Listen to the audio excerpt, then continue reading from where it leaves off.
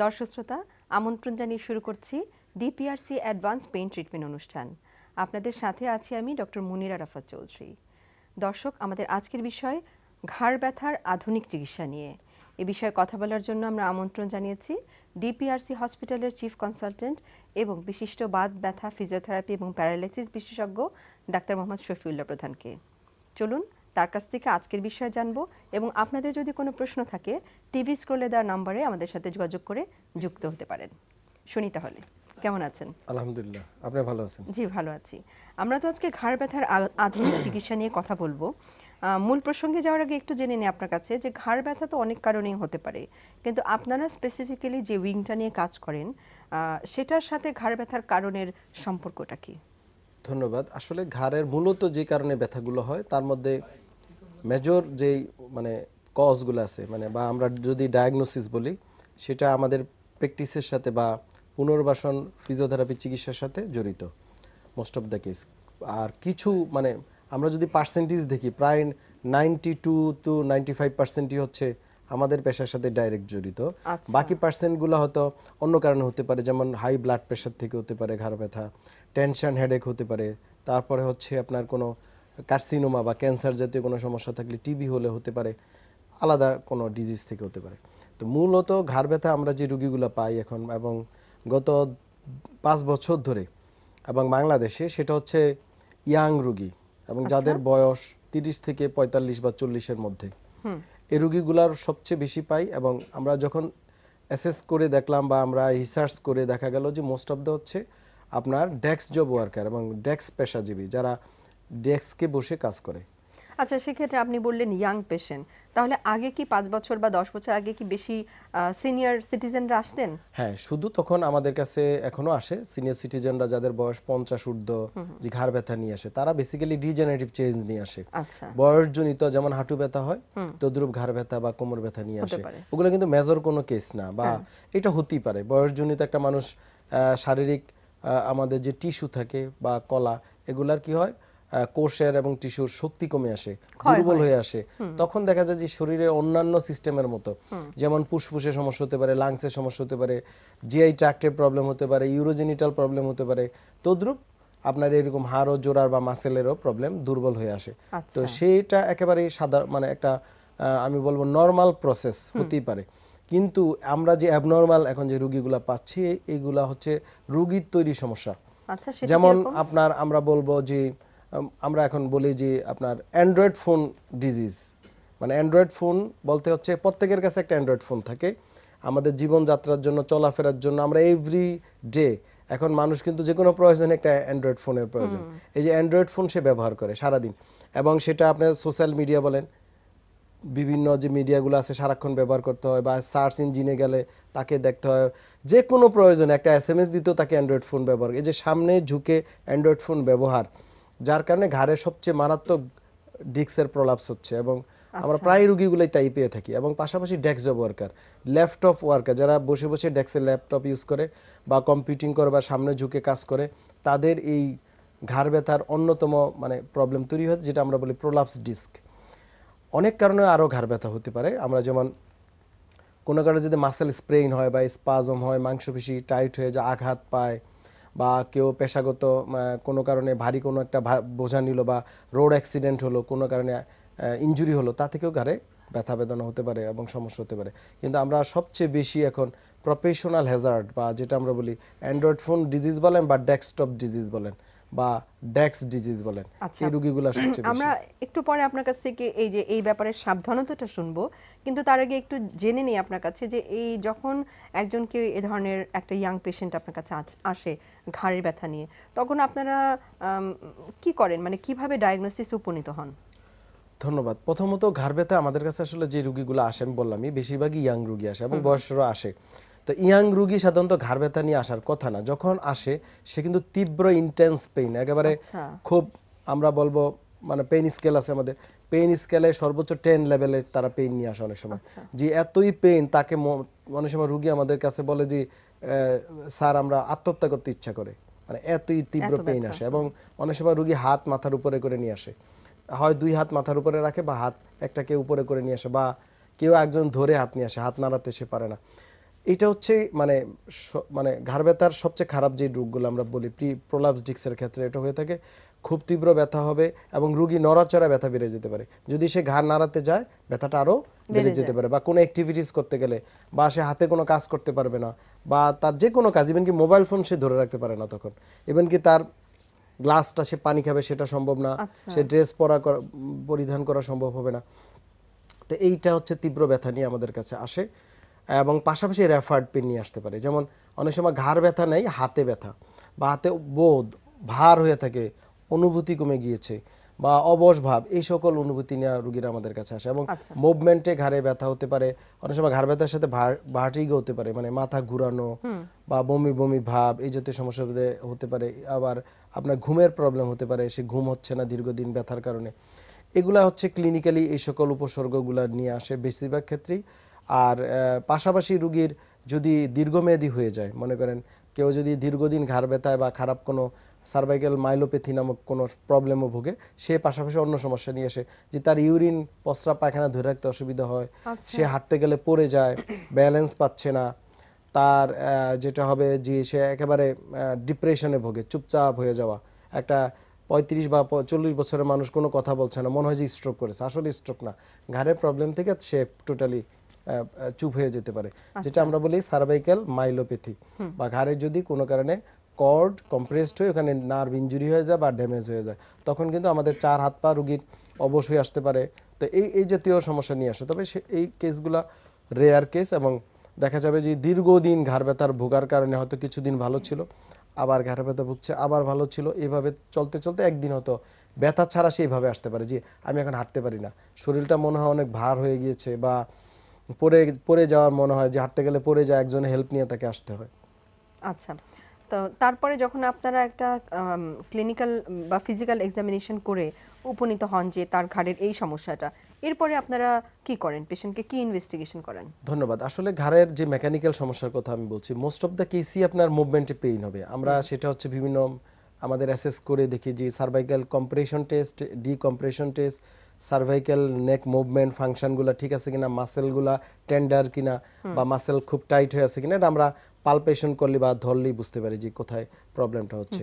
তখন সেটাকে ক্লিয়ার করার জন্য, আরও রিডায়াগনোসিস করার জন্য, অনেক সময় রোগী নিজের থেকে অনেক ডায়াগনোসিস করে নিয়ে আসে, হয়তো আগে কোনো ডাক্তার দেখিয়েছে, সে হয়তো একটা এমআরআই নিয়ে আসতে পারে, বা সার্ভাইকাল আমরা বলি সিটি স্ক্যান নিয়ে আসতে পারে, বা এক্সরে নিয়ে আসতে পারে, বা অনাদার কোনো ডিজিজের রোগের ইনভেস্টিগেশন নিয়ে সে আসতে পারে। কিন্তু আমাদের প্রয়োজন, আমরা তখন মনে করি যে কোনো একটা ইনভেস্টিগেশনে যেতে হতে পারে, সেটা রেডিওলজিক্যাল ফাইন্ডিংস লাগতে পারে, আমরা এমআরআই করে দেখি, বা এক্সরে করে দেখি, বা সিটি স্ক্যান করে দেখি। বা অনেক ক্ষেত্রে যে ঘাড় ব্যথা কিন্তু বিভিন্ন ডিজিজ থেকে হতে পারে, যেমন আর্থ্রাইটিস, ডিফারেন্ট টাইপ আর্থ্রাইটিস আছে। পুরুষদের অ্যানকাইলোজিং একটা ডিজিজ আছে, স্পন্ডাইলাইটিস, এটা হচ্ছে সেরোপজিটিভ আর্থ্রাইটিস বা স্পন্ডাইলোআর্থ্রোপ্যাথি বলা হয়। তো এই ক্ষেত্রেও কিন্তু ঘাড়ে ব্যথা হবে, ঘাড় ফিক্সড হয়ে যাবে, সে নাড়াতে পারবে না।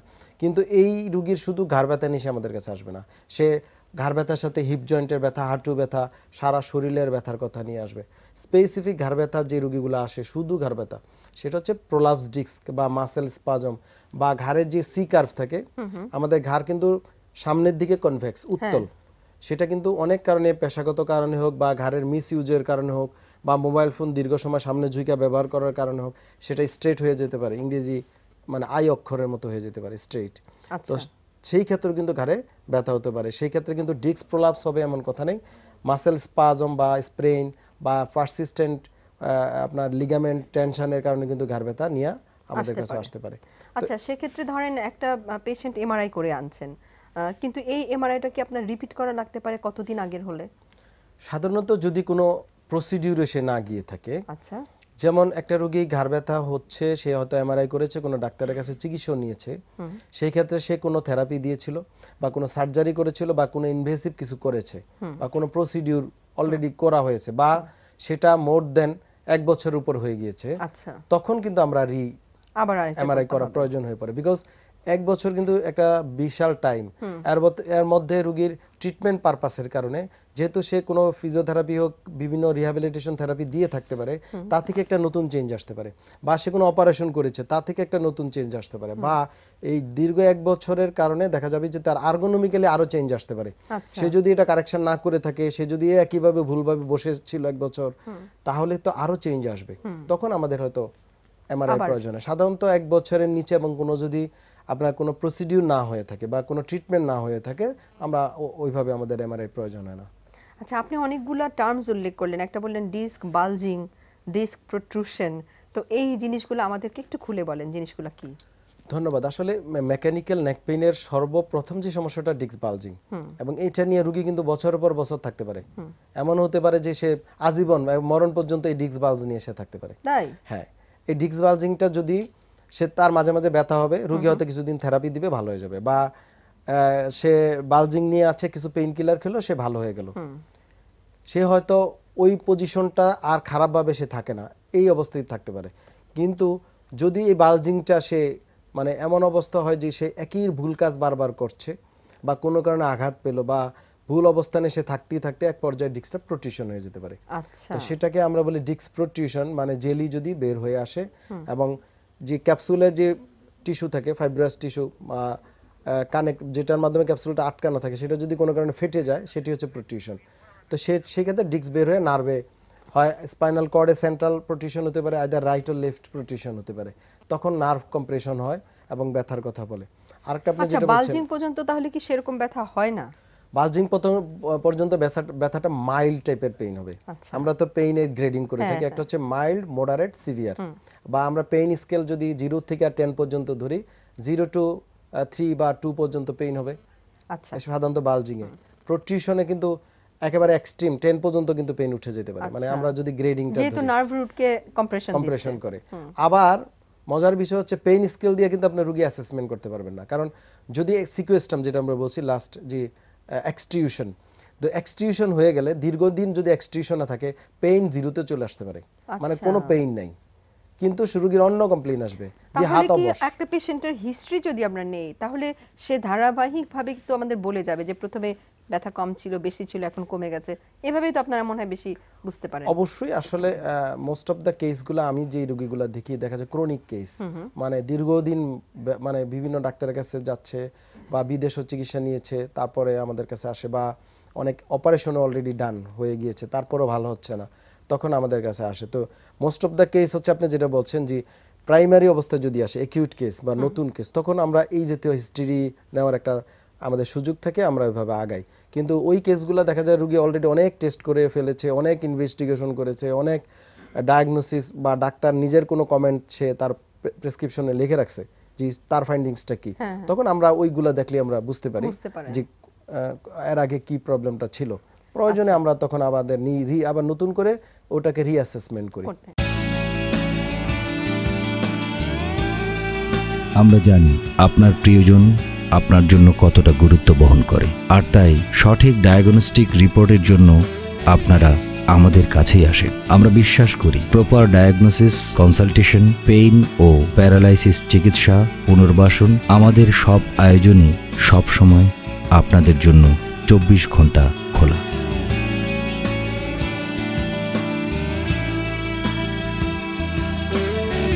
নির্ভুল রিপোর্ট অতি দ্রুত সময়ে আমরাই দিয়ে থাকি।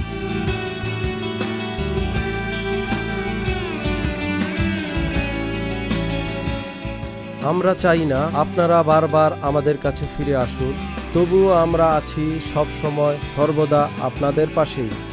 DPRC hospital and diagnostic lab, আস্থা, বিশ্বাস ও নির্ভরতায় অবিচল। দর্শক শ্রোতা, বিরতির পর আবারও স্বাগত জানিয়ে শুরু করছি ডিপিআরসি অ্যাডভান্সড পেইন ট্রিটমেন্ট অনুষ্ঠান। আমরা শুনছিলাম ঘাড় ব্যথার আধুনিক চিকিৎসা নিয়ে। চলুন ফিরে যাই প্রসঙ্গে। বিরতির আগে আমরা ঘাড় ব্যথার কারণগুলো এবং উপসর্গগুলো আপনার কাছ থেকে ডিটেলস শুনলাম। এখন জানতে চাচ্ছি যে যখন আপনারা ডায়াগনোসিস করেন ঘাড় ব্যথার জন্য, যেখানে কোনো ডিস্ক বালজিং আছে বা প্রোট্রুশন আছে বা এক্সট্রুশন আছে, আপনাদের স্টেজ অনুযায়ী এরপরে চিকিৎসা কিভাবে করেন? আপনি বলছেন আধুনিক চিকিৎসার কথা। ধন্যবাদ। অবশ্যই আধুনিক চিকিৎসা আমরা বলবো, কারণ হচ্ছে আপনার প্রথমত যে গতানুগতিক চিকিৎসা দিয়ে আসা হচ্ছে বা ছিল, সেটার বিশাল সাইড ইফেক্ট আছে। সেটা কি? যেমন সারা Bangladeshi most of the kidney failure due to NSAIDs, মানে ব্যথার ওষুধের কারণে। এবং রিসার্চ যা আছে দেখা যায় যে প্রায় কিডনি ফেলিউর রোগীদেরকে আপনি যদি কোশ্চেন করেন সে দীর্ঘদিন ব্যথার ওষুধ খেয়েছে, এরকম হিস্ট্রি কিন্তু প্রায় ক্ষেত্রেই আমরা পেয়ে যাচ্ছি। তাহলে এই যে ব্যথার ওষুধ হচ্ছে পুরাতন চিকিৎসা, এবং ঘাড় ব্যথার বিভিন্ন প্রকার পেইন কিলার বা ক্যালসিয়াম জাতীয় খাবার, বা এই যে আমাদের সামাজিক যে একটা ব্যবস্থা আছে যে ব্যথা হইলেই ক্যালসিয়াম খেতে হবে বা ব্যথা হইলেই ব্যথার ওষুধ। এটা একটু বলে ফেলি, এটা কিন্তু প্রায় অনেকেরই ধারণা যে ক্যালসিয়াম খেলেই ব্যথা চলে যাবে, এটা কি ঠিক? অবশ্যই না, এটা কিন্তু এখন ভুল প্রমাণিত হচ্ছে, এবং এখন কিন্তু রোগীরা চেঞ্জ হচ্ছে। এখন কিন্তু কোনো রোগী বলে না স্যার আমি ক্যালসিয়ামের সমস্যায় ব্যথা হচ্ছে, এটা কিন্তু বলে না। চেঞ্জ গত 1 বছর মধ্যে কোনো রোগী নিজের থেকে ক্যালসিয়ামও চাচ্ছে না, বা আমি দেখে আসছি ক্যালসিয়াম দেওয়ার প্রবণতা ডাক্তারদেরও কমে আসছে, বিকজ বাংলাদেশে ক্যালসিয়ামের তেমন কোনো ঘাটতি নাই। এই কথা আমি আরো 5 বছর আগে থেকে বলে আসছি। মোস্ট অফ দ্য কেসই আমাদের 95% রোগী এসে প্রপার ক্যালসিয়াম লেভেল আছে ব্লাডে, সিরাম ক্যালসিয়াম লেভেল আছে, কিন্তু আমাদের সমস্যা ছিল ভিটামিন ডি ইনসাফিসিয়েন্সি বা ডেফিসিয়েন্সি যাই বলি না করে, সেটা শুধু বাংলাদেশে না সারা ওয়ার্ল্ডে ভিটামিন ডি এর একটা লেভেল কম ছিল। পাশাপাশি ম্যাগনেসিয়াম, ফসফরাস, অন্যান্য যে খনিজ লবণগুলো আছে বা আয়নগুলো আছে সেগুলোর কিন্তু ঘাটতি আছে বাংলাদেশে, খাবারের মধ্যে সেই ঘাটতিগুলো আছে। তো এই যে মানে টেন্ডেন্সি যে আপনার ক্যালসিয়াম খেয়ে ফেলা বা ব্যথার ওষুধ খাওয়া বা চিকিৎসা, এটি মনে করতো অনেক ক্ষেত্রে। আর রোগীরা কিন্তু স্পেশালাইজেশন যে একটা ব্যাপার আছে এটা কিন্তু জানে না বা জানতো না। এই জিনিসটা শুনবো, আমাদের সাথে একজন দর্শক আছে, তার কথা শুনে নিচ্ছি। হ্যালো দর্শক, কে বলছিলেন? হ্যালো, আমি শ্রীরাম থেকে শায়েস্তা আক্তার বলছি। আচ্ছা জি, আপনি আপনার বয়সটা উল্লেখ করে প্রশ্ন করুন। আমার বয়স 60 বছর। জি, বয়স 60 বছর। 60। জি বলেন। আমরা শুনছি, বলেন। হ্যাঁ, আমার ওই ঘাড়ের পাশে বাম হাতে আর কি জয়েন্টের মধ্যে, হাতের জয়েন্টে আর কি, বাম হাতের জয়েন্টের মধ্যে এমন প্রচন্ড ব্যথা আসছে প্রায় 2-3 মাস যাবত। ব্যথা মানে মাংস নিজে ব্যথা মনে যেন মাংস কিছু, এমন ব্যথা মনে যেন ফোড়া টোড়া হয়েছে এমন অবস্থা। আর এই ব্যথার সাথে আমার পুরো হাত একদম আঙুল পর্যন্ত খুব বেশি পেইন করে, মানে শিরশিরা কি অন্য রকমের একটা ব্যথা। ওই পেইন কিলার খাইলে একটু কম লাগে, না হয় আবার যে আগের মতো ব্যথা, এই অবস্থা। মানে সাবুসিডার আমি ইউজ করি, যারা না ইয়াতে বটালিন সাবুসিডার ইউজ করে দেখছি, তখন 2-1 দিন হয়তো কিছুদিন ভালো লাগে, তারপর আবার আগের মতো ব্যথা, এই অবস্থা আছে। আপনি ডাক্তার দেখেন নাই? না, ডাক্তার দেখাই নাই। আর আমার হাঁটুতে সমস্যা আছে, হাঁটুতে আমার বাম হাঁটুতে বিশেষ করে খুব ব্যথা। রাত্রে আমি শুলে তখন আমার হাঁটু মনে হয় যেন যদি সোজা করে শুই তখনই শক্ত হয়ে যায়, আবার যদি বাঁকা করে শুই তখন আর বাঁকা থেকে সোজা করতে পারি না, মানে যখন ঘুম ভাঙে তখন এই অবস্থা আমার। জি ধন্যবাদ, আমি বুঝতে পেরেছি, উত্তর দিচ্ছি। আপনি কিন্তু আমাকে বলেছিলেন যে আগের চিকিৎসা কি আর মডার্ন ট্রিটমেন্ট কি, যেমন আগের চিকিৎসা উনি ইচ্ছামতো ব্যথার ওষুধ খাচ্ছে এবং ভলটারিন সাবস্টিটিউটরি দিচ্ছে, হাই ডোজের আমরা জানি ব্যথার ওষুধ। এক্স্যাক্টলি, এবং এইটাই কিন্তু কিডনি ফেলিউরের অ্যানাদার কারণ, এবং হার্টের ডিজিজ বা হার্টের রোগও কিন্তু এটার সাথে রিলেটেড। গ্যাস্ট্রাইটিস, আলসার বা পাকস্থলীর বিভিন্ন প্রবলেম তৈরি হতে পারে। তো আসলে ওনার যে প্রবলেমটা এটা কিন্তু ক্লিয়ার, ওনার ঘাড়ের ডিস্ক প্রলাপস, যেটা আমি বলছি ক্লিনিক্যালি যে ঘাড় ব্যথা হবে, হাত অবশ হয়ে যাওয়া বা শিনশিন জাতীয় ব্যথা, বা উনি বলছে জিজি করা বা এই জাতীয় অনুভূতি হতে পারে। তো আমার মনে হয় আপনি দ্রুত একজন স্পেশালিস্টকে দেখাতে হবে, যারা ব্যথা নিয়ে কাজ করে, ব্যথা বিশেষজ্ঞ, দেখিয়ে ঘাড়ের একটা এমআরআই করে দেখতে পারেন। এমআরআই করার পর ডাক্তার সাহেব আপনাকে 2টা অপশন দিবে, আইদার রিহ্যাবিলিটেশন বা পুনর্বাসন, ফিজিক্যাল থেরাপি চিকিৎসা অথবা অপারেশন। এই 2টা যে কোনো একটা ধাপে আপনাকে যেতে হবে। তবে এটা এমআরআই দেখলে ফাইন্ডিংস অনুযায়ী আপনাকে ট্রিটমেন্ট করতে হবে। আপনি আর এই ব্যথার ওষুধ খাওয়া বা পায়খানার রাস্তা যেখানে ইউজ করেন না কেন এটা করবেন না, এটা আপনার জন্য মারাত্মক স্বাস্থ্য সমস্যা তৈরি হতে পারে।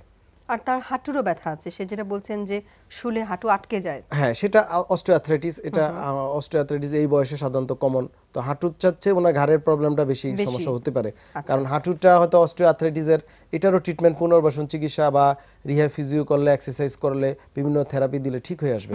কিন্তু ঘাড়েরটার মানে ইনভেস্টিগেশন করে, মানে ডায়াগনোসিস করে একজন স্পেশালিস্টের শরণাপন্ন হয়ে এটা কিন্তু করতে হবে। আর এখানে কিন্তু আবার ভুল হয়, মানে আমরা প্রায় রুগী পেয়ে থাকি যে রুগী যার যেই সাবজেক্টের ডাক্তারের কাছে যাওয়ার কথা সে ভুলে আরেকজনের কাছে যাচ্ছে, আসলে আমাদের রেফারেল লিংকেজটা আরো ভালো হওয়া উচিত। হ্যাঁ, আরো ভালো হওয়া হয় না, অথবা রুগীও টেন্ডেন্সি থাকে, আমি দেখেছি ইভেন কি আমার কাছে ঘাড় ব্যথা নিয়ে রুগী আসছে, সেই রুগী গাইনির সমস্যা আমাকে বলে যে ডাক্তার সাহেব আমার এই পিরিয়ডের সমস্যা, এই সেই সমস্যা হয়তো বলে তার বলার জন্য। এখন সেটা যদি আমি একজন স্পেশালিস্ট হিসেবে আমার উচিত রেফার করে দেওয়া, কিন্তু সেটাও যদি আমি ট্রিটমেন্ট দেওয়ার চেষ্টা করি হয়তো আমি দিতে পারবো, কিন্তু একজন স্পেশালিস্ট যেভাবে চিকিৎসা করবে আমি তো সেভাবে, আমি তো ওই সাবজেক্টের ডাক্তার না। আপনি স্পেশালাইজেশন কথাটা বলছিলেন যে এই সব ঘাড় ব্যথার জন্য স্পেশালাইজেশন দরকার, সেটা কি রকম? যেটা আমি বলছিলাম যে প্রথমত স্পেশালাইজেশন, একজন যার কাছে যাবে সে অবশ্যই এই রোগে স্পেশালিস্ট হতে হবে বা ঘাড় ব্যথার রোগে বিশেষজ্ঞ তাকে হতে হবে, তার মানে হায়ার ডিগ্রি থাকতে হবে, এই সাবজেক্টে সে দীর্ঘদিন এই ফিল্ডে কাজ করছে বা রোগী দেখছে, এটা তাকে হতে হবে। এবং সে যে হাসপাতাল বা যে ক্লিনিক বা সে যেখানে বসে তার যে চেম্বারটা, সেটাও কিন্তু স্পেশালাইজড হতে হবে ফর দিস পারপাস। এখন চোখের হাসপাতালে আপনি যদি চোখের ইনস্ট্রুমেন্ট না থাকে, চোখের ডাক্তার বসে আছে, তার কোনো অবকাঠামো নাই, ইনস্ট্রুমেন্ট নাই, তাহলে কিন্তু প্রপার সে ট্রিটমেন্ট বা ডায়াগনোসিস করতে পারবে না। তদ্রুপ ব্যথা বা ব্যথা নিরাময় কেন্দ্র বা সেন্টার, সেটা জেনারেল হাসপাতাল হতে পারে বাট ইউনিট হিসাবে হতে পারে, বা স্পেশালাইজড হাসপাতাল যেটার মাধ্যমে স্পেশালাইজড, কারণ হচ্ছে ঘাড় ব্যথার ক্ষেত্রে যদি আমরা চিন্তা করি পেইনের বিভিন্ন প্রকার আপনার ট্রিটমেন্ট আছে এবং আপডেটেড ট্রিটমেন্ট আছে, সেটা আমরা বলবো নিরাপদ এবং ঝুঁকিবিহীন ট্রিটমেন্ট আছে। তো সেই ক্ষেত্রে আমাকে বিভিন্ন অবকাঠামোগত প্রয়োজন হতে পারে, মেশিনারিজের প্রয়োজন হতে পারে। তো সেই ক্ষেত্রে ডাক্তারও স্পেশালিস্ট হতে হবে, ক্লিনিক বা হাসপাতালে স্পেশালাইজেশনে থাকতে হবে, এবং পাশাপাশি তাদের যে নার্স এবং নার্স এবং আমি বলবো অ্যাসিস্ট্যান্স এবং অ্যাডমিনিস্ট্রেশন হতে শুরু করে ইভেন কি দারোয়ান, ওয়ার্ড বয় হতে শুরু করে সবাইকে কিন্তু এই সাবজেক্টে অভিজ্ঞতা থাকতে হবে বা কাজ করার অতীত অভিজ্ঞতা থাকতে হবে। কারণ একজন ঘাড় ব্যথা রুগীকে কিভাবে গাড়িতে উঠাতে হবে বা হুইল চেয়ারে উঠাতে হবে বা তারকে ঘাড়ে কোনো সাপোর্ট লাগবে কিনা, ওই ওয়ার্ড বয় থেকে শুরু করে একেবারে গেটের যে লোক দাঁড়ায় আছে তাকে জানতে হবে। কারণ সেই রুগী তো হাসপাতালে আসছে, আসার পর সে যদি না জানে, সে যদি চোখের হাসপাতালের অভিজ্ঞতা নিয়ে আসে এখানে, তাহলে তো হবে না, কারণ রুগীকে তাকে সার্ভিস দিতে হবে। আমাদের সাথে আরেকজন দর্শক আছে। হ্যালো দর্শক, কে বলছিলেন? হ্যালো, আসসালামু আলাইকুম। ওয়ালাইকুম সালাম, কে বলছেন বলেন? আমি সারিয়া বলছি নাটক থেকে। জি সালেহা আপু, আপনি বয়সটা উল্লেখ করে প্রশ্ন করেন, স্যার শুনছেন। জি, আমার বয়স হচ্ছে 21 বছর। তো আমার হচ্ছে কি পায়ে মানে শরীরের প্রতি জয়েন্টে ব্যথা, আমি পড়ে গেছিলাম তো তারপর থেকে আমার প্রত্যেকটা জয়েন্টে ব্যথা। তো আমি কোন বিশেষজ্ঞকে দেখাবো? আচ্ছা, এমনি কি আপনার জোড়াগুলা ফুলে যায় ব্যথায়, জ্বর আসে? ওই ঘাড়ে ঘাড় মাঝে মাঝে ফুলে যায়, হাত প্রচন্ড ব্যথা করে কিন্তু জ্বর আসে না, কিন্তু মানে হাত ব্যথা মাঝে মাঝে নাড়াইতেও পারি না, ওরকম অবস্থা। জি ধন্যবাদ, খুবই ইম্পর্টেন্ট কথা যে আসলে কার কাছে সে যাবে, এটা এখন একটু আগে আমরা বলছিলাম যে রেফারেল লিংকেজ ভালো হওয়া উচিত। এখন প্রথম কথা হচ্ছে আমি ওনার মাধ্যমে বাকি রোগীদেরকে বলবো যে একটা রোগী কোথায় আছে, সাজেস্ট সে কক্সবাজার, সেখানে সে বসবাস করে, আরেকজন হচ্ছে সেই দিনাজপুর বসবাস করে। এখন তার সোশ্যাল কমিউনিটিতে সে যাবে, এটা হচ্ছে সবার আগে, কারণ তাকে ঢাকা আসা অনেক সময়ের ব্যাপার বা সে বাইরে যাবে সেটা সময়ের ব্যাপার। ওই লোকাল কমিউনিটিতে তাকে সার্চ করতে হবে যে এই সাবজেক্টে বা ব্যথা বিশেষজ্ঞ আছে কিনা বা ব্যথা নিয়ে কাজ করে বা রিলেটেড ফিল্ডে কোনো স্পেশালিস্ট আছে কিনা। এখন ব্যথা নিয়ে অনেক ডাক্তারই কাজ করে, যদিও আমি বলে অর্থোপেডিক সার্জন তারাও ব্যথা রোগী দেখে, নিউরোলজিস্টও দেখে, নিউরো সার্জনও দেখে, ফিজিওথেরাপিস্টও দেখে, মানে এরকম অনেক পেশাজীবীরা আছে যারা ব্যথা নিয়ে রিলেটেড কাজ করে। ইভেন কি মেডিসিন স্পেশালিস্টরাও কিন্তু ব্যথা নিয়েও দেখে, রিউমাটোলজিস্ট আছে তারাও ব্যথা নিয়ে কাজ করে। তো আমি বলবো প্রথমত ব্যথা নিয়ে যারা কাজ করে এই জাতীয় কোনো ডাক্তার আপনার নিকটস্থ পাওয়া যায় কিনা তাকে দেখান। যদি সেটা সম্ভব না, আপনাকে বিভাগীয় শহরে খোঁজ নেবেন, অবশ্যই সেখানে আছে। বিভাগীয় শহরে না পেলে আপনাকে ক্যাপিটাল সিটিতে আসতে হবে, রাজধানীতে। অবশ্যই এই জাতীয় ডাক্তার বাংলাদেশে এখন অ্যাভেলেবেল। তাহলে আশা করি আপনি প্রপার ডায়াগনোসিস হতে শুরু করে প্রপার ট্রিটমেন্টটা পাবেন এবং আপনার সময় নষ্ট কম হবে, ইকোনমিক্যাল আপনি অনেক হবেন, সাশ্রয় হবেন এবং আপনি আমি বলবো স্বাস্থ্য এবং শারীরিক এবং মানসিক দিক দিয়ে আপনি অনেক সাশ্রয়ী হবেন বিকজ এবং উপকৃত হবেন, কারণ আপনি দ্রুত একটা মানে প্রপার রেফারেলে আপনি আগাচ্ছেন। আচ্ছা, ঘাড় ব্যথার আমরা চিকিৎসা, আধুনিক চিকিৎসা আপনি বলছিলেন, তো সেক্ষেত্রে এরকম যখন ডায়াগনোসিস হয়ে যায় যে প্রোট্রুশন বা বালজিং আছে, আপনারা কি হসপিটালে পেশেন্টটাকে ভর্তি করেন নাকি শুধুই তাকে এই আধুনিক রিহ্যাবিলিটেশন চিকিৎসা দিয়ে থাকেন? ধন্যবাদ। আসলে অনেক ক্ষেত্রে যদি এরকম হয় আমরা এমআরআইটা দেখি যে কি পরিমাণে প্রবলেম আছে, রোগীর এইজ, রোগীর পেশা, পাশাপাশি রোগীর সোশো ইকোনমিক্যাল কন্ডিশন সব নিয়ে এখন একটা রোগীর হয়তো করতে হবে, ভর্তি করতে হবে মাস্ট, কিন্তু সেই ক্ষেত্রে তার ইকোনমিক্যালি সে সলভেন্ট না, কারণ তার দ্বারা এই চিকিৎসা নেওয়া সম্ভব না, বা তার ইন্স্যুরেন্স নাই, বা তার টাকা পয়সার সমস্যা থাকতে পারে। তখন অ্যাকর্ডিং টু রোগীর সোশো ইকোনমিক্যাল স্ট্যাটাস নিয়ে আমরা রোগীকে একটা ডিসিশন নেই, তাকে অপশন দেই যে এইটা হলে বেটার ভর্তি হইতে হবে, বা এটা একটা অপশন। কিন্তু আমরা যদি ডাক্তারি হিসাব চিন্তা করি প্রত্যেকটা রোগীর ক্ষেত্রে, the most of the case যে এটা আমরা পেয়ে থাকি, বা ডিস্ক প্রোলাপস বা প্রোট্রিউশন বলেন বা মেকানিক্যাল প্রবলেমই বলেন, এই বেশিরভাগ ক্ষেত্রে রোগী কিন্তু হসপিটালাইজেশন প্রয়োজন হয়ে পড়ে, কারণ এই রোগীগুলো ক্রনিক দীর্ঘদিন ব্যথা ভুগছে এবং তীব্র ইন্টেন্স পেইন নিয়ে ঘুরছে, সে একের পর এক ডাক্তারের কাছে যাচ্ছে বারবার, এবং সে হয়তো এর আগেও বিভিন্ন থেরাপি চিকিৎসা নিয়েছে বা বিভিন্ন জায়গায় ট্রিটমেন্ট করেছে, সেটাতে কিছুদিন ভালো হয়ে আবার খারাপ হচ্ছে। সো এই সকল রোগীর ক্ষেত্রে আমাদেরকে একটা হচ্ছে ফর বেটার ট্রিটমেন্ট তাকে হসপিটালাইজ করতে হয়, দ্বিতীয়ত হচ্ছে তাকে অবজারভেশনের জন্য যে তার আর কি কি প্রবলেম হতে পারে, সে আসলে বাসায় কি করে। আমরা যখন হসপিটালাইজড করি বোঝা যায় রোগী কি করে। আমরা যখন রাউন্ডে যাই দেখি সে রেলিংয়ের ভিতরে যে রোগীর শোয়ার যে খাট আছে বা বিছানা বেডের রেলিংয়ে সে হেলান দিয়ে শুয়ে মোবাইল ফোন টিপছে, বা সে এমনভাবে টিভি দেখছে, বা সে সামনে কুঁজ হয়ে বসে বসে তার পত্রিকা পড়তেছে। এই যে তার আর্গোনমিক্যাল ভুল, এটা আমরা কিন্তু আইডেন্টিফাই করতে পারি। সে কিন্তু এতদিন জানে না যে ভুলগুলা সে করছে নিয়মিত বাসায়, ইভেন কি সে কি জুতাটা ব্যবহার করতেছে সেটা কিন্তু আমরা দেখতে পারি, বা বালিশটা কতটুকু উঁচা বা বিছনাটা কেমন ভাবে সে অভ্যস্ত কেমন। আমরা বালিশও তো একটা দিয়েছি, সে সিস্টার কাছ থেকে আরেকটা নিয়ে নিয়েছে, নিয়ে সেটা সে মাথায় ইউজ করতেছে, দুইটা বালিশ। সেও তো জানতো না, সে তো ভাবে আমি তো ট্রিটমেন্টে ভালো হয়ে যাচ্ছি, সো আমি বালিশ দুইটাই ব্যবহার করে। কিন্তু এই বালিশ দুটো থেকে যে আবার 2 দিন পরে সে ব্যাক করতে পারে, এই জন্য আমরা তাকে হসপিটালাইজড করি মনিটর করার জন্য এবং বেটার ট্রিটমেন্টের জন্য। হসপিটালাইজেশন খুবই দরকার, কারণ আউটডোর আপনার পুনর্বাসন চিকিৎসা আর ইনডোর রাতে দিনে তফাৎ। তার মানে একটা রোগীকে পুরোভাবে অবজার্ভ করা, মনিটর করা, এটা আপনাদের হয়ে যাচ্ছে।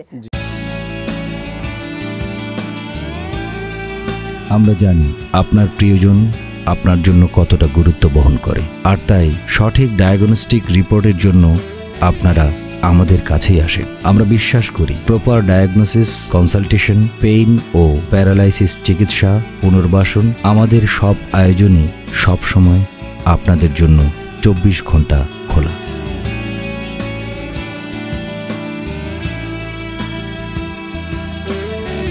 নির্ভুল রিপোর্ট অতি দ্রুত সময়ে আমরাই দিয়ে থাকি।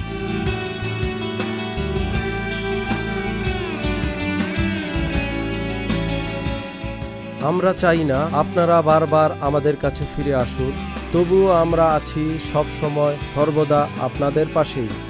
DPRC hospital and diagnostic lab, আস্থা, বিশ্বাস ও নির্ভরতায় অবিচল। দর্শক শ্রোতা, বিরতির পর আবারও স্বাগত জানিয়ে শুরু করছি ডিপিআরসি অ্যাডভান্স পেইন ট্রিটমেন্ট অনুষ্ঠান। আমরা শুনছিলাম ঘাড় ব্যথার আধুনিক চিকিৎসা নিয়ে। আমাদের সাথে আছেন ডক্টর.মড.শফিউল্লাহ প্রধান। চলুন ফিরে যাই প্রসঙ্গে। বিরতির আগে আমরা ঘাড় ব্যথার মোটামুটি আপনার কাছ থেকে অনেক তথ্যই পেলাম, এবং আপনি যেটা বলছিলেন যে ভর্তি করার পরে একটা রোগীকে যেভাবে মনিটর বা অবজার্ভ করা যায়, সেটা আসলে ভর্তি না হয়ে কোনো চিকিৎসা নিলে সম্ভব না। জি, আচ্ছা, সেক্ষেত্রে যদি কেউ ভর্তি না হয়ে চিকিৎসা নেয়, সেটা কিরকম হবে? হ্যাঁ, আসলে প্রথমত ডিস্ক প্রোলাপস হচ্ছে এটা একটা মেকানিক্যাল সমস্যা, মানে ওয়ান টাইপ অফ ভূমিকম্পের মতো। ভূমিকম্প হলে যেমন একটা বিল্ডিং এর কিছু দুর্বল পয়েন্ট সরে যেতে পারে, তদ্রূপ ডিস্ক প্রোলাপসটা হচ্ছে মেরুদণ্ডের 2 হাড়ের বা বোনসের মাঝখানের কশেরুকার ডিস্ক থাকে বা চাকতির মুক্তা জেলি টাইপ সাবস্টেন্স, সেটা ফেটে যাওয়া। এখন এটাকে যদি আপনি রেস্ট না দেন বা আরো মুভমেন্ট করেন, আরো বেশি একই কাজ করেন বা অ্যাক্টিভিটিস করেন, তাহলে কিন্তু দেখা যাবে যে আরো বেশি সে প্রলাপস হয়ে যেতে পারে। আচ্ছা, তো এই জন্য আমরা বলি যে তাকে at first rest, complete rest, সে আর কোনো কাজে না যাওয়া অন্তত কিছুদিন। তো এবং পাশাপাশি যখন তার ডায়াগনোসিস হয়ে যায়, তাকে তো রিকয়েলিং প্রয়োজন, মানে ডিস্কটা বের হয়ে গেছে বা তাকে আর যেন না বের হয়, অথবা যেটুকু হয়েছে এটা যেন কোনোভাবে ব্যাক করানো যায় কিনা, সেটার জন্য তাকে ভর্তি হতে হয় বা কমপ্লিট হাসপাতালে থেকে আমাদের কাজগুলো করতে হয়। এখন রুগী যদি এসে গিয়ে থেরাপি করে বা এসে গিয়ে ট্রিটমেন্ট করে, সে কিন্তু বাসায় মুভমেন্ট করছে, এই যে আসছে সেন্টারে বা হাসপাতালে আবার যাচ্ছে, এতে কি হয়, এবং সে রিকশার মতো যান ব্যবহার করতে হয়, বাসায় কিন্তু রেস্ট হয় না। বাসা আসলে বাসা তো আর হাসপাতাল না, এটা কোনোভাবেই মসজিদ, বাসা, হাসপাতাল। যেটা যেই কাজের জন্য ব্যবহার করা হয়। তো সেটা না যদি হয় তাহলে কিন্তু অ্যাপ্রোপ্রিয়েট ট্রিটমেন্টটা হয় না। সে হয়তো কিছুদিন একটু ভালো ফিল করে, এর মধ্যে হয়তো কিছু পেইন কিলারও খায়, রোগী হয়তো মনে করে আমি বেটার, সে আবার জবে যোগদান করে, কিছুদিন ভালো থাকে। বা ওই ইন্টেন্স অফ পেইন, আমি এর আগে বলছি যে পেইন গ্রেডিং আমরা 0 to 10, হয়তো তার 10 ছিল, 10টা কমে এসে এখানে 5-এ চলে আসছে। তো 5 নিয়েও অনেক আবার চলাফেরা করতে পারে। বা এটা অনেকের এক একজনের সহ্য ক্ষমতা এক এক রকম, মানে পেইন পারসেপশন এক এক রকম, বা অ্যাডাপ্টেশনের ব্যাপার আছে, সে হয়তো এটা নিয়ে চলছে। তো দেখা যায় যে এক পর্যায়ে যে আমরা বলছি যে cervical myelopathy after 5 years, 10 years বা 2 ইয়ার্স, ইভেন কি 15 ইয়ার্স পরেও তার এই অন্য সমস্যা তৈরি হয়েছে, যে প্রবলেম তৈরি হয়ে যায়। আচ্ছা, আমাদের সাথে একজন দর্শক আছে। হ্যালো দর্শক, কে বলছিলেন? আসসালামু আলাইকুম। ওয়ালাইকুম আসসালাম। আমি বলছিলাম মহাখালী থেকে। জি, আপনি বয়সটা উল্লেখ করে প্রশ্ন করুন। আমার বয়স 35 বছর। আমার আজকে 4 মাস যাবত কোমরে ব্যথা। এখন প্রথমে পেন কিলার খেয়েছি, ডাক্তার দেখানোর পর ডাক্তার আমাকে এমআরআই দিয়েছিল। এমআরআইতে আসছে যে আমার কোমরের হাড়ের 4 এবং 5 নাম্বার হাড়ের মাঝখানে যে নরম পদার্থটা ওটা বের হয়ে গেছে। এখন ডাক্তার আমাকে থেরাপি দিয়েছিল 14 দিনের। আমি 7 দিন নেওয়ার পর কোনো ইমপ্রুভমেন্ট পাইনি। এই কারণে আমি থেরাপি নেওয়া বন্ধ করি। আমার ব্যথাটা খুব তীব্র না, বাট ব্যথাটা কন্টিনিউয়াস থাকে। মাঝে মাঝে হাঁটুতে যায়। তো ডাক্তার সাহেবকে আবার দেখিয়েছেন, জানিয়েছেন যে আমার এই অবস্থা? জানানোর পর উনি বলছে আমাকে 7 দিন বেড রেস্ট দিয়েছে, 7 দিনে না কমলে অপারেশন করতে হবে। আচ্ছা, এখন স্যার আপনি বলেন আমার কি করণীয়? আচ্ছা, আপনার কোনো পায়ে অবশ হয়ে গিয়েছে বা আঙ্গুল নাড়াতে অসুবিধা হয় বা প্রস্রাব ধরে রাখতে অসুবিধা হয়? কি করে হালকা, কি হালকা মানে কি ঝিঝি করে, বসে থাকলে কিছুক্ষণ বসে থাকলে ঝিঝি করে? জি, ঝিঝি করে। আচ্ছা, জি, ধন্যবাদ, আমি উত্তর দিচ্ছি। প্রথমত উনি অ্যাপ্রোপ্রিয়েট ফিজিওথেরাপি নিচ্ছে না। এখানে ফিজিওথেরাপি পেশা এবং পেশাজীবীদের একটা বদনাম হচ্ছে। প্রথম কথা হচ্ছে এই সকল রোগীকে টোটালি হসপিটালাইজড, পিএলআইডি কিন্তু কনফার্ম, যেহেতু 7 দিন সে হয়তো আসা যাওয়া করে বন্ধ করে দিয়েছে। কারণ এখন আমি বলি, মনে করেন একজনের, সেক্ষেত্রে একটু ইন্টারাপ্ট করি আপনাকে, কখন অপারেশনের প্রয়োজন হয় একজন পেশেন্ট? আমি সেদিকে আসতেছি। যে ওনার পিএলআইডি উনি বলছে যে L45 লেভেলে, তো এটা কিন্তু কনফার্ম বাই এমআরআই। তো এমআরআই পিএলআইডি রোগী যখন সে এসে গিয়ে থেরাপিটা করে, সে কিন্তু মুভমেন্ট করছে। এবং যখন থেরাপি সেন্টারে যায়, থেরাপিতে কিন্তু আমাদের কিছু ম্যানিপুলেশন করা হয়, এক্সারসাইজ করার, মানে ডিস্ককে আরো নাড়ানো হয় তার জায়গা আনার জন্য বা তাকে কম্প্রেশনটাকে রিলিজ করার জন্য, এবং সেই নাড়ানো প্লাস সে মুভমেন্ট করছে। তাহলে আরো রোগী ইভেন কি আরো ব্যথা, ইভেন কি আরো প্রলাপস হয়ে যেতে পারে। তো এইটা হচ্ছে প্রথমত ভুল মেসেজ, যে এই জাতীয় ট্রিটমেন্ট প্রটোকল বা চেঞ্জ, এটা চেঞ্জ আনতে হবে। যে এই সকল রোগীকে আপনাকে যেমন অপারেশন করতে হলো তো হাসপাতালে ভর্তি করতে হবে। তো লাইক ফিজিওথেরাপি যে মডার্ন ট্রিটমেন্ট এবং এটা একটা চিকিৎসা বিজ্ঞান, তো সেই ক্ষেত্রে এসে গিয়ে করতে হবে। এটা কোথা থেকে পেলো এটা আই ডোন্ট নো। এটা একজন ফিজিওথেরাপি স্পেশালিস্ট বা এই সাবজেক্ট বিশেষজ্ঞ সেই নির্ধারণ করবে রোগীকে কি করবে, সে কি হসপিটালে রেখে করবে নাকি এসে গিয়ে করবে। তো এখন ওনার ক্ষেত্রে যেটা হচ্ছে, আসলে ডাক্তার সাহেব ডিসিশন নিয়েছে ফিজিওথেরাপি দিবে, সেটা ঠিক আছে, কিন্তু ফিজিওথেরাপিটা আসলে অ্যাপ্রোপ্রিয়েট হয় নাই। এখন যেহেতু অ্যাপ্রোপ্রিয়েট হয় নাই, উনি আবার ডাক্তার সাহেবের কাছে গিয়েছে, ডাক্তার সাহেব বলেছে তাহলে আপনাকে অপারেশনে যেতে হবে। হ্যাঁ, অপারেশন ইজ সেকেন্ড চয়েস, অবশ্যই চয়েস, অবশ্যই অপারেশন একটা ট্রিটমেন্ট এই সব রোগীর ক্ষেত্রে। তবে সেটা প্রপার ফিজিওথেরাপি যদি ফেল করে তারপরে এখন প্রপার ফিজিওথেরাপি হলো না, আপনি কিভাবে বুঝলেন আপনার কনজারভেটিভ চিকিৎসা ফেল করছে? আপনি তো ফিজিওথেরাপি প্রপার ওয়ে নেনই নেই। এবং এই রোগীকে not less than 2 to 3 weeks hospitalise থেকে থেরাপি করতে হবে এবং পুরো রেস্টে থাকতে হবে। এরপরে তাকে আবার এক্সারসাইজ দিতে হবে, অন্তত কয়েক মাস সেটা অবজার্ভ করতে হবে এবং অ্যাসেসমেন্ট করতে হবে। দেন যদি তারপরও দেখা যায় যে না, রোগী আবার ব্যাক করে, সেই ক্ষেত্রে অপারেশন একটা চয়েস হয়ে দাঁড়াবে। এটা হচ্ছে ফার্স্ট। আরেকটা হচ্ছে আপনি যেটা জানতে চেয়েছেন যে কখন অপারেশন করব, যদি কোনো মেডিকেল ইমার্জেন্সি সাইন দেখা দেয়, যেমন উনি প্রস্রাব ধরে রাখতে পারছে না, বা উনি পায়খানা ইনকন্টিনেন্সি ধরে রাখতে পারছে না, বা ওনার ফুড ড্রপ হয়ে গিয়েছে, যে পাটা নাড়াতে পারে না, পুরো পা অবশ, 0, মানে আমরা যদি গ্রেডিং দেখি 0 বা 1 মাইনাস বা 2 মাইনাস এরকম মাসেল পাওয়ার, তাহলে ইমার্জেন্সি অপারেশন। সেই ক্ষেত্রে ফিজিওথেরাপি পরে, মানে পুনর্বাসন চিকিৎসাটা আফটার। ইয়েস, আবার এইটাও ভুল করে আমরা প্রায় রোগী পেয়ে থাকি যে অপারেশন করেছে, বাট এটা যে পুনর্বাসন করা দরকার, রিহ্যাবিলিটেশন দরকার, এটার করা হয় না, এটা মিস করে ফেলে, মিস করে ফেলে। তখন এই রোগীর এই যে অপারেশন সাকসেস আর হয় না, সে ডাক্তারকে অপারেশনের সার্জনকে সারাক্ষণ সে মানে তার দোষ দিতেই থাকে যে উনি অপারেশন করে এই অবস্থাটা হয়েছে। আসলে সার্জনের কোনো দোষ নাই, এটা প্রপার পুনর্বাসনটা হয়নি। যদি সার্জন পুনর্বাসন হাসপাতাল বা আমাদের কাছে পাঠিয়ে দিত, তাহলে আমরা অন্তত তাকে একটা সাধারণ লাইফে নিয়ে আসার চেষ্টা করতাম, তখন ওনার ওই অপারেশনটা সাকসেস হইতো। এটা কিন্তু একজন বিখ্যাত অর্থোপেডিক সার্জনের উক্তি যে তার ছুরি এবং যে অপারেশন সাকসেস হবে না আনটিল প্রপার ফিজিওথেরাপি। যদি প্রপার ফিজিওথেরাপি না হয় তাহলে তার এই ছুরি দিয়ে যে অপারেশন সে করে এটা কখনো সাকসেস হবে না। আচ্ছা, আমরা তো ঘাড় ব্যথা নিয়ে শুনছি, এখন সামনে পবিত্র হজ এবং আমরা জানি যে অনেকে আমাদের ভাই বোনরা, মা বাবা, অনেক রিলেটিভরা যাচ্ছেন, সেক্ষেত্রে যারা ঘাড় ব্যথায় ভুগছেন তাদের ক্ষেত্রে কি সাবধানতা? কারণ দেখা যায় যে ওইখানে অনেক ওয়েট ক্যারি করতে হচ্ছে, হ্যাঁ, অনেক হাঁটতে হচ্ছে, তাদের জন্য কি আপনার উপদেশ? ধন্যবাদ। আসলে এটা আমাদের খুবই একজন চিকিৎসক হিসাবে এটা আমাদেরকে রোগীদেরকে জানিয়ে দেওয়া দরকার। যদি আমার যে পেজ আছে, আমার ফেসবুক পেজ, সেখানে আমি অলরেডি টিপস দিয়েছি যে কি করা উচিত, এবং আজকে যেহেতু এসিটিভিতে কথা বলার সুযোগ হয়েছে, জনগণ যারা দেখছেন সেটা জানবে। শুধু ঘাড় ব্যথা না, ব্যথা রোগীদেরকে আমি একটা বেসিক মেসেজ দেওয়া দরকার।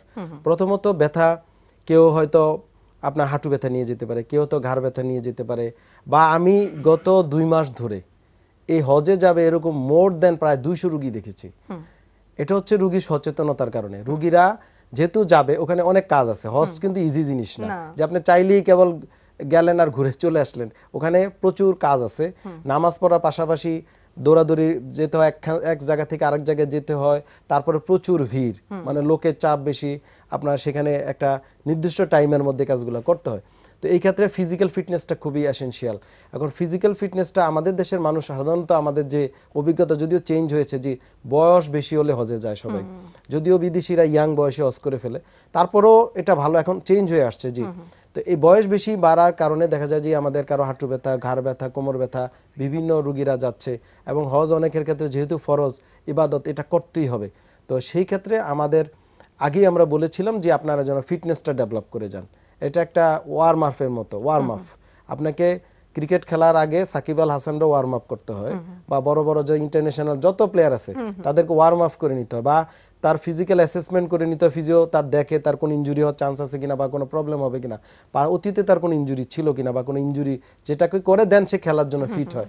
তদ্রুপ হজটা একটা বিশাল ইবাদত, এবং যে ইবাদতে প্রচুর ফিজিক্যাল ওয়ার্ক করতে হবে। এই ফিজিক্যাল ওয়ার্ক করতে গেলে তাকে ফিটনেস দরকার। এটা কিন্তু এতদিন করে ফেলা দরকার ছিল। আমি বলবো যারা এখনো হজে যান নাই বা যাওয়ার ডেট দেরি আছে, ফিজিক্যালি সে যদি আনফিট থাকে, তাকে আমাদের মতো চিকিৎসকের শরণাপন্ন হয়ে কিছুদিন থেরাপি নেন, কিছু ইনস্ট্রাকশন নেন, কিছু এক্সারসাইজ শিখে নেন, যেন আপনার হজটা খুব সুন্দরভাবে স্মুথলি করে আসতে পারেন। এটা হচ্ছে আমার ফার্স্ট মেসেজ। দ্বিতীয় মেসেজ, ডিউরিং হজ, হজের সময় কি হতে পারে, হঠাৎ করে সে পড়ে যেতে পারে, ইনজুরি হতে পারে, বা হঠাৎ করে হাঁটু ব্যথাটা বেড়ে যেতে পারে অতিরিক্ত হাঁটার কারণে, বা ঘাড় ব্যথা বেড়ে যেতে পারে, বা যেহেতু সে ক্যারি করবে, একটা লাগেজ ক্যারি করতে হচ্ছে তাকে হজে যাওয়ার সময়, তার জিনিসপত্রের ব্যাপার থাকে, হয়তো সে কাঁধে কোনো কিছু নিয়েছে, ঘাড় ব্যথাটা বেড়ে যেতে পারে। তো এই ক্ষেত্রে আমি বলবো যতদূর সম্ভব যে আমাদের হজ যাত্রীরা যেন সেটা একেবারে বাংলাদেশ থেকে যাওয়া এবং ওইখানে মক্কা শরীফ এবং মদিনা শরীফে যেন তারা সাবধানে চলাফেরা করে। ফার্স্ট মেসেজ, যে হুড়াহুড়ি না করে, তাড়াহুড়া না করে, তাহলে ইনজুরি থেকে তারা বেঁচে যাবে। আর আমি অলরেডি দিয়েছি যে কিছু বেসিক ঔষধ প্রয়োজন সবার নিয়ে যাওয়া দরকার। এটা ওভারঅল, শুধু ব্যথার জন্য আমি বলছি না। বেসিক ওষুধের মধ্যে হচ্ছে নিয়মিত সেই ওষুধগুলো যে খায়, বা ইনসুলিন নেয়, বা তার হার্টের ওষুধ খায়, এগুলো যেন সে নিয়ে যায় প্রেসক্রিপশনটা সাথে করে, এবং পর্যাপ্ত ওষুধ নিয়ে যায়। কারণ একটা রুগী, হার্টের রুগী, সে হয়তো হজ করতে গেল, হঠাৎ করে তার ওষুধ নিতে ভুলে গেল, হার্টের ওষুধের কারণে সে হঠাৎ হার্ট অ্যাটাক হতে পারে, স্ট্রোক হতে পারে, সে ওখানে দুর্ঘটনায় পড়তে পারে, হজটাও মিস হয়ে যেতে পারে। তো এই ওষুধগুলো যেন নিয়ে নেয়, এবং বেসিক কিছু জিনিস নিয়ে নিতে হবে, স্পেশালি যেমন আমরা বলি ওআরএস, ওর স্যালাইন, প্যারাসিটামল জাতীয় ওষুধ, যেগুলো কোনো ডাক্তারের প্রেসক্রিপশনের প্রয়োজন নেই। তারপরে হচ্ছে আপনার অ্যান্টাসিড জাতীয় ওষুধ, বা যে গ্যাস্ট্রাইটিসের যে ওষুধ, সে অ্যান্টি আলসারের যে ওষুধগুলো খায়, এই সকল ওষুধ, কিছু গজ, স্যাভলন বা ডেটল বা এই জাতীয় কোনো অ্যান্টিসেপটিক বা ক্রিম, যেগুলো হজে খুবই ইফেক্টিভ, মানে কাজে লাগবে। পাশাপাশি অ্যান্টিএমিটিক কিছু ওষুধ নিতে পারে। তো এগুলো কিন্তু হজ যাত্রীদের নেওয়া উচিত। এটা কিন্তু আমি আমার সোশ্যাল মিডিয়াও দিয়েছি, এবং অনেক ডাক্তারও পরামর্শ দিচ্ছে যেগুলো যাওয়ার সময় যেন ক্যারি করে। এবং পাশাপাশি তার ইমার্জেন্সি কোনো, অনেকে নাইট্রোগ্লিসারিন স্প্রে লাগে, এটা যেন সে সাথে করে নিয়ে যায়, মানে বেসিক যাবতীয় যে ইমার্জেন্সি মেডিকেশনগুলো এগুলো যেন সে সাথে নেয়। আর হচ্ছে আমরা ওই ক্ষেত্রে আমরা বলি কিছু ব্যথানাশক স্প্রে পাওয়া যায়, ব্যথানাশক ক্রিম বা মলম পাওয়া যায়, যেটা সে পাশাপাশি নিতে পারে। আর কিছু NSAIDs সে নিয়ে যেতে পারে, যেমন লো ডোজে যে NSAIDs গুলো আছে, ন্যাপ্রোক্সেন গ্রুপের ওষুধ, শেষের দিকে চলে আসছি, জি, এই ওষুধগুলো সে একজন বিশেষজ্ঞের বা ডাক্তারের পরামর্শে কিছু ওষুধ সাথে নিয়ে যেতে পারে। কারণ হঠাৎ করে আপনি তো ওইখানে ফিজিওথেরাপি দেওয়া সম্ভব না, হঠাৎ করে তাকে ওখানে কোনো কিছু করা সম্ভব না, তাকে হয়তো পেইন কিলার ওই কয়েকদিনের জন্য খেয়ে হস্তে করে আসতে হবে। তো এইটা হচ্ছে, এটা পাশাপাশি ওখানে যদি দীর্ঘমেয়াদী ব্যথা ভুগে থাকে, কিছু হট আমরা বলি হট যে কম্প্রেশন করে থাকে বা এই জাতীয়, বা গিজারের সুবিধা থাকলে গরম শাওয়ার সে ওখানে নিতে পারে। পর্যাপ্ত পানি খেতে হবে, এখানে একটা ইম্পর্টেন্ট ইস্যু, কারণ পানি না খেলে মাসেল পুল হতে পারে হাঁটতে গেলে। তো এই জিনিসগুলো বেসিক কিছু জিনিসগুলো যদি সে মেনে চলে আর যাওয়ার আগে ফিটনেসটা ডেভেলপ করে যায়, ইনশাল্লাহ সুন্দরভাবে হজ করতে পারবে। আর আরেকটা বলি, যা কিছু হজেই কিন্তু এই জাতীয়, মানে আমি যেটুকু দেখেছি যে অনেক হাঁটু ব্যথা রুগী চিকিৎসার পরও হজ সুন্দরভাবে করে আসছে, না করেও, চিকিৎসা না করে। এটা আল্লাহ পাকের একটা অশেষ রহমত, যে একটা বিশাল কাজ করতে যায় আর ওখানে একটা ইমোশনে থাকে সবাই। ইমোশনাল অনেক কিছু আছে যেটা হচ্ছে মানুষের, মানে আমাদের বলি আমাদের ইন্টারনাল অর্গানগুলোকে স্টিমুলেট করে, যেমন আমাদের যেটা বেড়ে যায়, এটা বলে মানে যে কোনো রোগের প্রতি যে কোনো ইমিউনিটিটা বেড়ে যেতে পারে, সে সুন্দরভাবে হজ করে আসতে পারে। আচ্ছা, আমরা তাহলে আজকে আপনার কাছ থেকে ডিটেইলস শুনেছি ঘাড় ব্যথার কারণ এবং যেই উপসর্গগুলো বললেন, এবং তাছাড়া আপনি বললেন যে সাবধানতাগুলো মেনটেন করতে হবে। আমার মনে হয় যে যারা শুনলেন তারাও উপকৃত হবেন, এবং আপনাকেও অসংখ্য ধন্যবাদ অনুষ্ঠানে আসার জন্য এবং খুব সুন্দরভাবে আমাদেরকে ব্যাখ্যা করার জন্য। আপনাকে ধন্যবাদ। এসিটিভির যারা এই প্রোগ্রামটা দেখছেন সবাইকে অসংখ্য ধন্যবাদ। দর্শক শ্রোতা, শেষ করছি আজকের মতোই। আপনারা সবাই ভালো থাকুন, সুস্থ থাকুন এবং ব্যথামুক্ত জীবনযাপন করুন, এই কামনায়। আমরা জানি আপনার প্রিয়জন আপনার জন্য কতটা গুরুত্ব বহন করে, আর তাই সঠিক ডায়াগনস্টিক রিপোর্টের জন্য আপনারা আমাদের কাছেই আসেন। আমরা বিশ্বাস করি প্রপার ডায়াগনোসিস, কনসালটেশন, পেইন ও প্যারালাইসিস চিকিৎসা, পুনর্বাসন, আমাদের সব আয়োজনই সব সময় আপনাদের জন্য 24 ঘন্টা খোলা।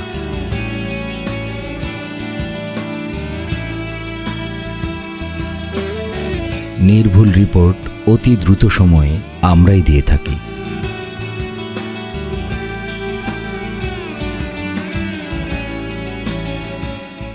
আমরা চাই না আপনারা বারবার আমাদের কাছে ফিরে আসুন, তবুও আমরা আছি সব সময় সর্বদা আপনাদের পাশেই।